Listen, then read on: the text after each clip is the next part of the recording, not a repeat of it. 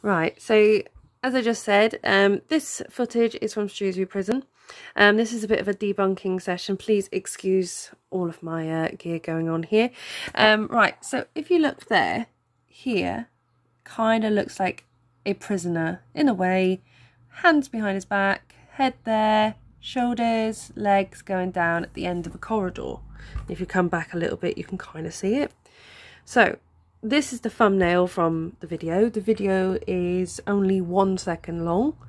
But if I show you how interesting this is, so at the moment, the thumbnail shows there's something at the end.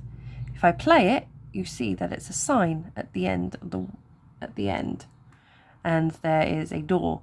And for some reason, when the thumbnail shows up, it looks like a person. So, but what's quite interesting here is there is a shadow or a reflection, which kind of shows this, but it's interesting. Anyway, I'll just quickly play it so you can kind of debunk it.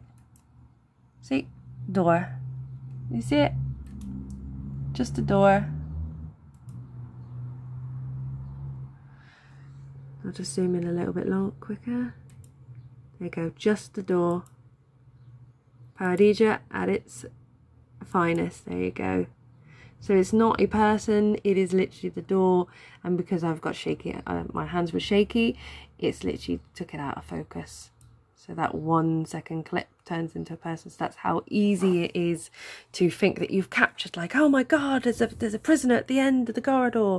And I've seen this quite a few times, but it is literally just, there's a sign at the bottom of the corridor and the door.